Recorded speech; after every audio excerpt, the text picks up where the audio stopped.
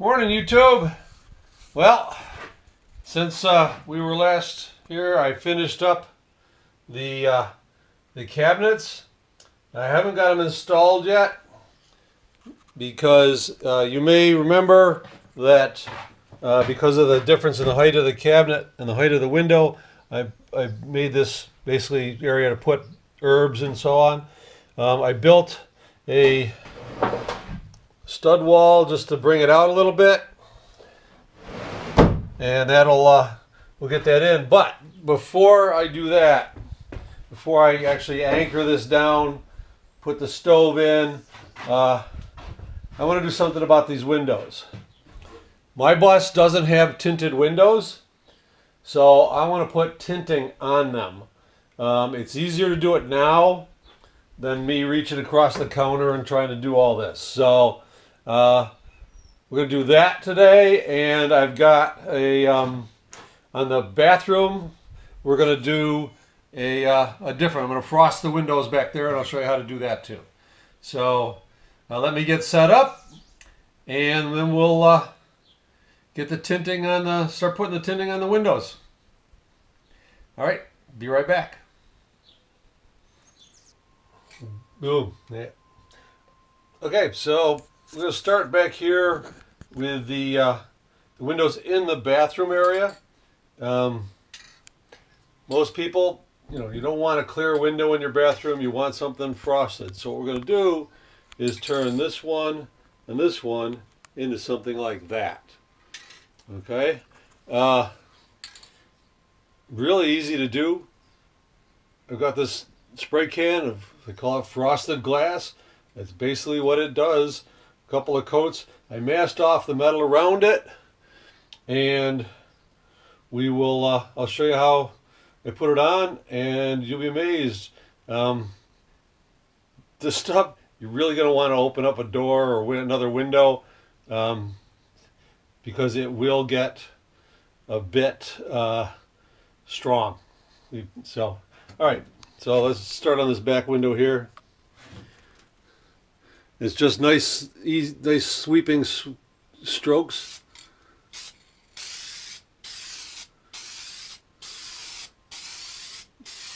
It takes a couple of coats to do a real nice job.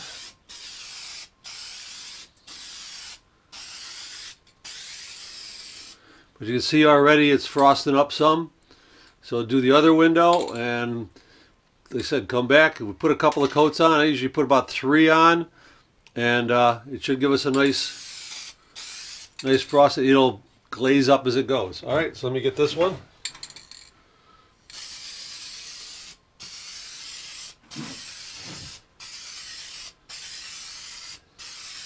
Try to overlap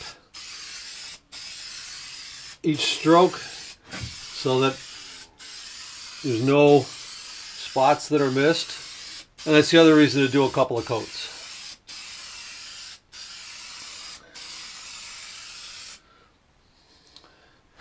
There you go. You see how it's going back here. Let me put a couple more coats on, and I'll show you the result. Okay, I'm a little bummed out as I wanted to make it so my windows open from the bottom, not from the top, like Jake Van Slot's got. His bus is set up different than mine in that these are, I'll show you when I get them down, but this actually latches into the other track, and there's just no possible way to flip them. So that's out. Would have been nice. That's the way it goes. All right, so my windows are held in. These little fancy washers with a screw. There's one there. I already took the one out above, and there's a little plate that went on the bottom. So I just got to take those out.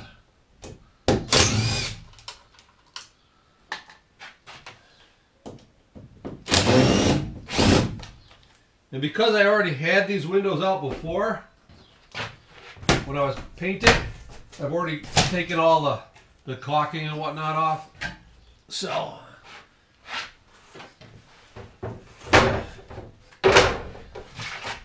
when I put it back in, we'll re-caulk around the edges. I've got that all cleaned up. And So, okay. One of the important things about doing a tint job is to make sure the window is nice and clean. Tint's going to go on the inside, but I've got, running my hand across, I can feel all kinds of grit and nastiness. So for me, it's a multi-step process. Get the big chunk off. Give it a good clean with a good window cleaner.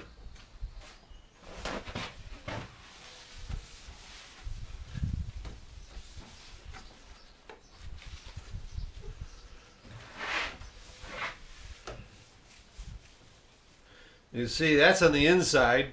So before I put this back, I will definitely do the outside. So that's step one. Then I like to take a razor blade and just run it around across the whole thing. If there's any big chunks, left over from flies or whatever, this will help loosen that all up. It'll cut off, it'll get the big chunks off.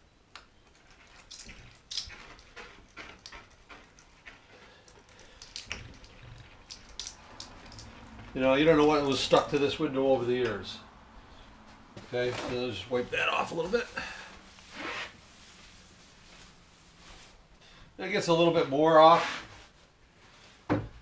Then take some steel wool.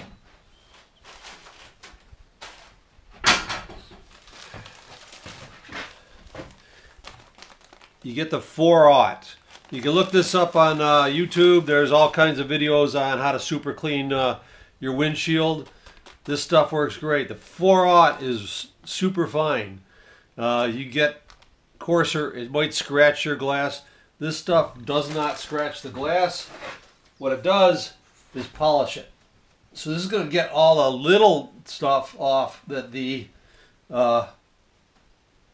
razor blade didn't take or didn't get off. And you just do a circular motion and give it a nice scrub, right?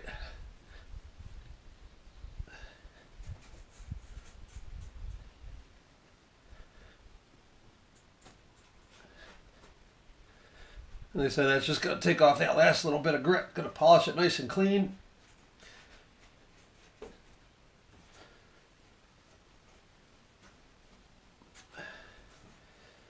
Okay, I'll get the bottom one, and then we'll get to doing the putting the film on.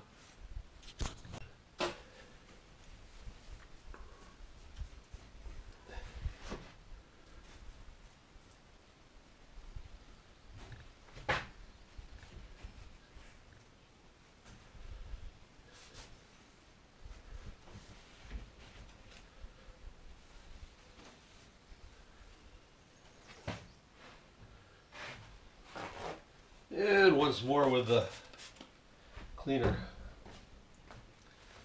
Pick up all that fine grit that we just polished off.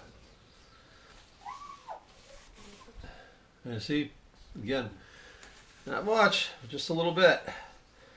Now this is nice and clean.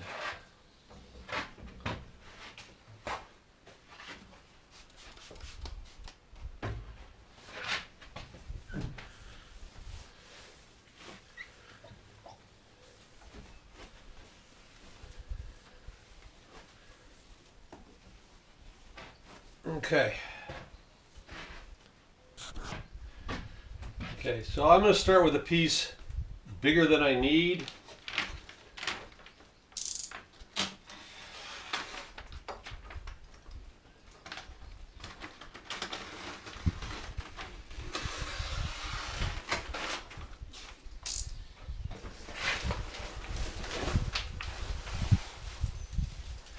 And stuff I bought was, I said, bigger than I need. It's much longer than the window is tall.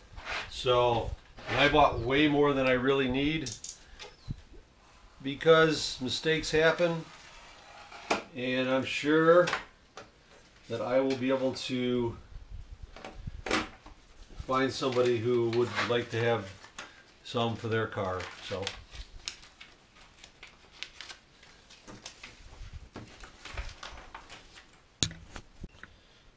Okay, as you can see, definitely bigger than what I need. That's okay.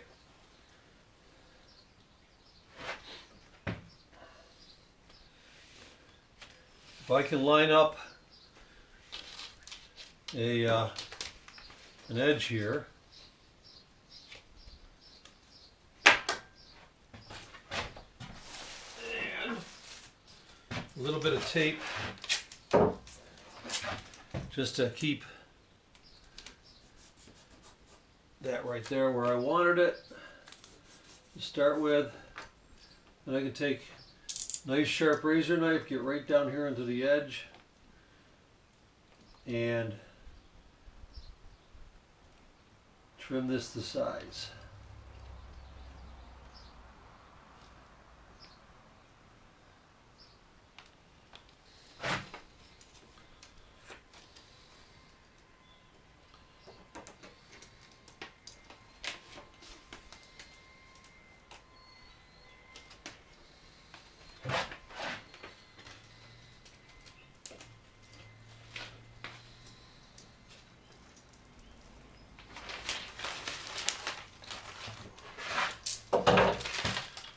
Okay, so I got this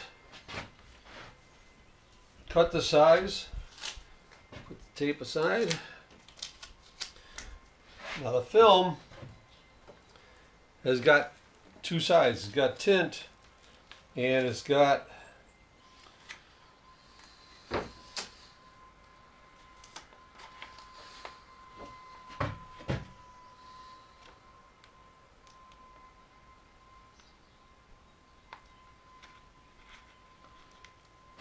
hey, that worked. So, in desperation, I tried putting a piece of tape on the clear backing, and that gave me a spot. Actually, it was a better hold than me trying to do it with my fingers. So, as you see, there's a clear. This is not so much an adhesive as it's a sticky side. Now you want to be able to make sure you get all the bubbles out. If I just put it on like this, then it's going to I may not get it down flat, but they'll tell you can buy some expensive stuff. I put on just a good coat of the window cleaner.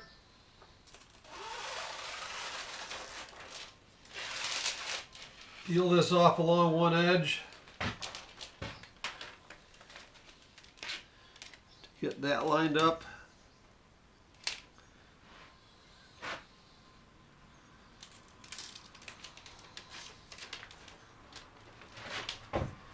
And what the window cleaner does is give you a little bit of play to slide it along. So what I do is work it a little bit at a time.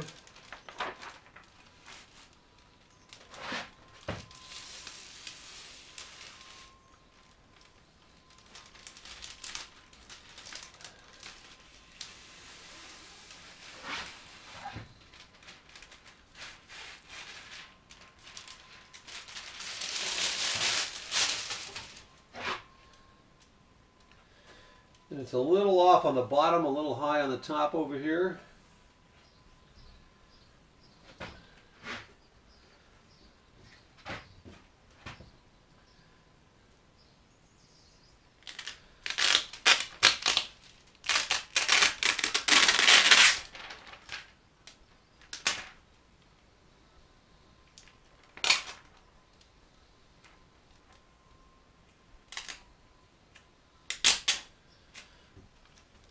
Not so much that I'm really going to worry about it. So you take a little squeegee and you can work the bubbles out. Work from the center out. It's going to push a lot of that window cleaner right out the edge. That's why it's in there.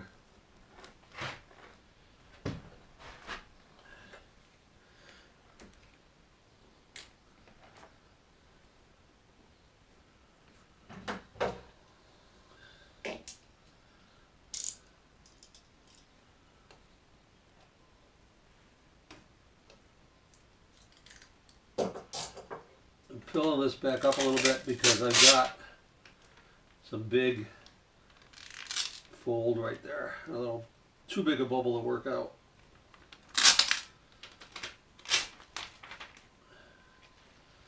So, work it this way.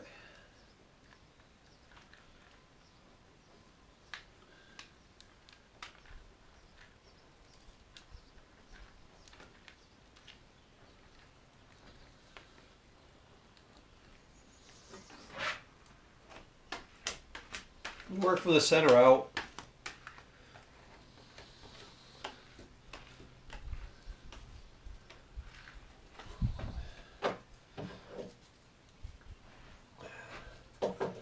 There you go. So, tint on one side, nothing on the other. And I'll just throw it in the window here just to get an idea. I'm not going to mount it yet. But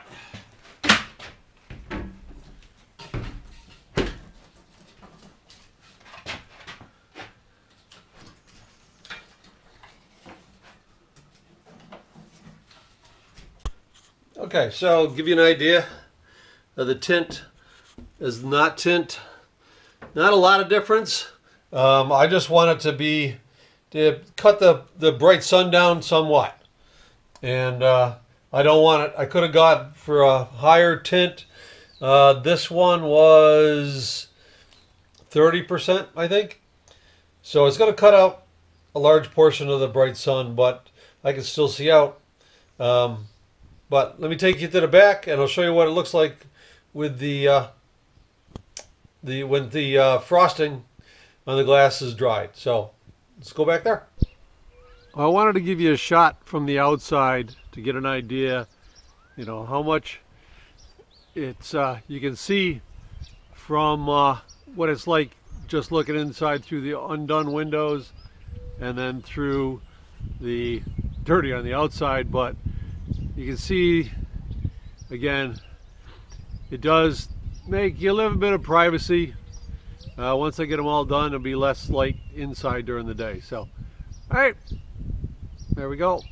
That's why you do that. Okay, so this is what it looks like once I put 3 coats on, and lots of light coming in, which is what I wanted. In the bathroom, it's nice to have, you know, have it a little bit brighter than the rest of it, but a lot of, you know, privacy and very simple. So I gotta go. I'll start tinting all the rest of the windows, and I'll see you next time, YouTube. Oh, yeah, before I go, if anybody has any questions about what I've been doing, products, tools, am I crazy? I answer that one right now, yes. Anyway, if you've got any questions, put them in the comments below, and I'll do a question and answer video after I get a few. So, again, see you next time.